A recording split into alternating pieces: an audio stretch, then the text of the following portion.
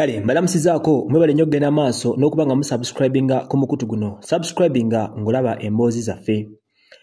Amanya nze Emma. Oli otya mukwano gwaffe omulungi agenda maaso n'okugoberera programs ze tukwasaganya. Programs zikutusibwako bannaffe aba Beaver Organic Access Building, Beaver Organic and Natural Health Care. Abasangibwa ku Ham Mukasa Road ku Beaver Building wali Mengo. Dr. Senjo bajja kukolako akujjanjabe. Njagala kutandikira ku mboozi jinjaga tuogereko olunaku lwaleero emboozi eno eyasasamaza bannayuganda okutandika olunaku lw'eggulo akatambi akasaasanye koolabakaako. Akatambi ako akabaddemu emmotoka ey'ekika kya Hilux nga mmotoka egambibwa okuba nti yabadde ya omu ku bakungu ba gavumenti. Obedda agasaasaana agagamba nti emmotoka eno yabadde wa chairman owa Kagadi district era obedda bwe bibyongesebwa. Munange bino byonna byabaddewo mu district ya Kagadi oluvannyuma lw'emmotoka ekika kya Hilux Eyatomedde omuvubuka omu ku babadde Beekalakaasa eyafiiriddewo mu Mbulaga.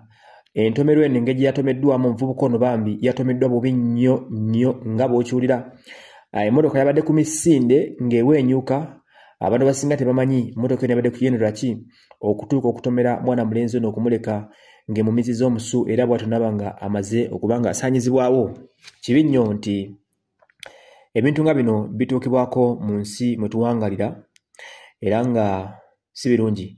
Poliisi katusooke tusomere okusoma ekiwandiiko kya poliisi tuleke tumalirize emboozi eno.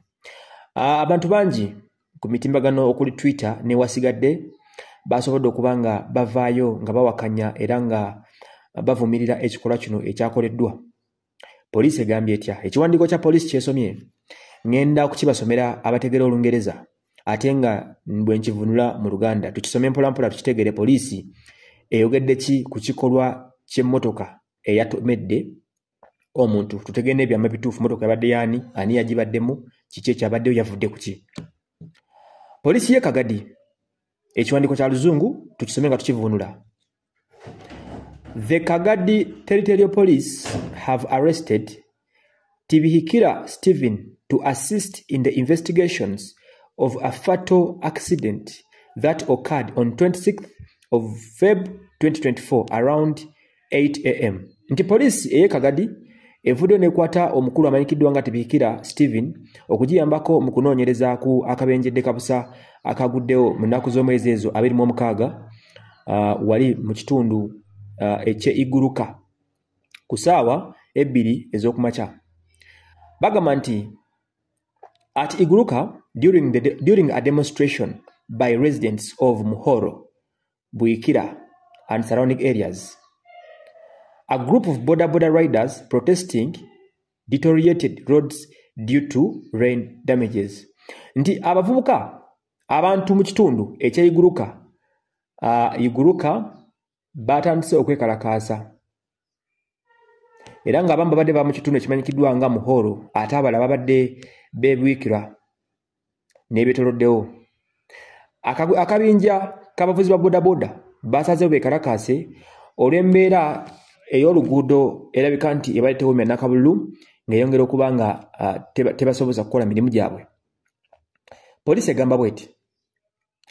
Preliminary reports indicate that the LC5 chairperson and his team responded to assess the situation. Ebibungesebwa oba ebyogerwa bigamba nti emmotoka bigamba nti chairman LC5 ow'ekitundu ekyo ne ttiimu ye basituukiddemu okusobola okuba nga beetegereza lwaki embeera etabuse mu kitundu ky'emuhoro gye badde beekalakasiza. However, a vehicle he was traveling in registered as UG 6998M and belonging to District Health Officer driven by Tibihikira Stephen. Nti emmotoka chairman mwebadde atambulira, chairman LC5 owa Kagadi, emmotoka eno yabadde number plate UG 6998M. Ng'emmotoka eno ya district akulira ebyobulamu mu district y'e Kagadi era ng'emmotoka eno evugibwa omukulu Stephen Tibikira oli gwe bakutte. Akagadi local government driver ono nga muvuzi wa motoka mu district ye Kagadi eyabadde ddukira ku misinde ejayiriri yatomedde omulenzi magezi tumuhaise ow'emyaka 25 ng'ono mutuuze owa Lwenzori Seero Kayanja Parish Mahirirwe sub-country mu district ye Kagadi. Nge mwakalabira nga mukalaba nga akatambi ako tekasana kuzannya ko night bwe jatukola ekigenyi. Police egamba nti the deceased person was reportedly among the demonstrators. The driver fled the scene afterward, but he was later arrested. Police egamba nti omukulu ono yabadde omu ku beekalakaasi era nga bwe batyo emmotoka olwamaze okumutomera n'eteekayo kakukola tendeka mabega. Wano bagamba nti the victim's body was conveyed to the mortuary. Omulambo gwatwaliddwa mu mortuary. Community members are encouraged to seek intervention from relevant authorities for amicable solutions to their issues rather than resorting to unlawful assemblies and illegal demonstrations. Police egattako ku kiwandiiko kino n'egamba nti abatuuze bakubirizibwa mu bitundu ebyenjawulo nti bwe babanga waliwo ekibanyiga bavengayo balole engeri gye batitetenkanyaamu kiveewo okusinga okwenyigira mu kumenya amateeka ng'okwekalakaasa. Era nga bino biwandiikiddwa ASP Julius Allan PRO Albertine Region. Ndozo nobeera either mwogezi oba akwasaganya byamawulire mu kitundu ekyo. Wow, kitalo nnyo ekyatuuse ku famire ya mwana mulenzi magezi eyafiiridde mu kabenjedde kabusa akasasamazza ensi eno akalese buli omu ng'awuniikiridde nga beebuuza obusungu driver tibihindika wagi yabadde abujje okuba nga atomera abatotuka ku ekyo era emisinde gye badde babadde badduka gyaki. Tujja kutwala obudde twebuuze ebibuuzo bitono nnyo wammanga. Ekisooka poliisi egambye nti si kirungi okwekalakaasa oba okumenya amateeka naffe tetukkiririzaamu ekikwekalakaasa naye weebuuze lwaki abantu batuuka ku ssa ly'okwekalakaasa era abantu batuukidde okwekalakaasa kiba kitegeeza waliwo ebiganye nga tebitambula bulungi oba okuteesa kuba kuganye okuweebwa omukisa. Abantu batuukidde okwekalakaasa kiba kitegeeza nti embeera ebeere basusseeko era mu bufunze kiba kitegeeza nti bakoze kyonna ekisoboka wabula ne batasobola kubanga bafuna kibabeera banoonya. N'olwekyo bagenda okumaliza nga balina kusuulamu maanyi ne lukoya mu bufunze kiyinza okugamba nti buli oliwulira nga okwekalakaasa nga kutandise omanya nga bumanya nti emirimu egiba gikoze eki giganye. Kiba kitegeeza abantu bano bamaze ebbanga nga basaba oluguudo nga tebalufuna. Ekyokubiri atuvudde ku kya poliisi. Chairman owa LC kiki ekyabadde kikuvuga emmotoka emisinde egyayiririrwe gityo. Driver wo Stephen yabadde talaba beekalakaasa abo kyagamba kukubongerera ettaka lwaki Hilux eyo mwaje mugidduka emisinde okugyenkanya bwe gityo. Oluusi osoberwa abakulembeze baffe kye babeera balowooza nti omukulembeze ekikuyitufuula omukulembeze ge kubanga osobola okukulembera n'okulengera. Abantu bane Kagadi n'ebitundu ebyenjawulo bakulondanga chairperson ow'ekitundu ekyo nga bamanyi nti olina vision oli mulengera osobola okulengera ebisingako awo. Kiki ekituusa chairperson okuvuga emmotoka emisinde okuba nga adduka ku misinde gyayirira? Chairperson atali poliisi kiki? Kibi nnyo ekyatuusewo tukivumirira. Kino kiraga obunafu mu bukulembeze bitunda ng'eggwanga nti obuvunaanyizibwa baffe bulabika butulemeredde ng'abantu. Ekyo kimu. Abakulembeze baffe bennyini kati batuse mu mbeera whereby omukulembeze atya okuyita mu kitundu kyakulembera ng'alina kuvuga mmotoka ng'agituusa kapaaluuko okutuuka bwe gutyo. Obulamu omuntu bulamba bwafiiriddwa omuvubuka omuto obutasobola kuddizibwawo. So kibi nnyo ekyatuusewo newankubadde tuvumirira ekyakoleddwa omudereeva oyo ng'ate n'emmotoka chairperson yagibaddemu kwegamba mwe mutugamba nti muvuge empola kati ate omukulembeze yandikwasisa amateeka wabanga avuga speed then ate awo eriggwanga liba litudde ku time bomb omukulu Kyagulanyi Ssentamu gye yayimbako. Naye ne bwankubadde biri bwe bityo kaddeko ate ku side y'abantu nti okwekalakaasa kukkirizibwa mu mateeka era nga constitution ddembe lya buli muntu kwekalakaasa. Naye weekalakaasiriza luddawa? Ekyo kibuuzo kikulu nnyo.